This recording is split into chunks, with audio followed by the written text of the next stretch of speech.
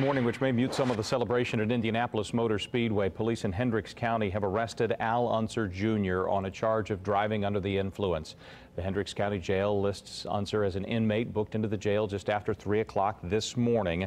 The preliminary charge is again operating a vehicle while intoxicated.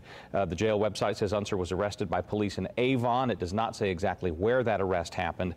As you probably well know, Al Unser Jr. is a two-time Indy 500 champ. He's been working this season with Colton Herta and the Harding Steinbrenner team there. In fact, he was just on Daybreak not long ago, kind of talking about what's ahead in the month of May. We're working to get more information from police in Avon. Of course, he's had a troubled past since his racing career was largely over. At least 2 other drunk driving arrests in the past. But this is a story that will stay on and continue to develop all morning. We are also following breaking news on the roads.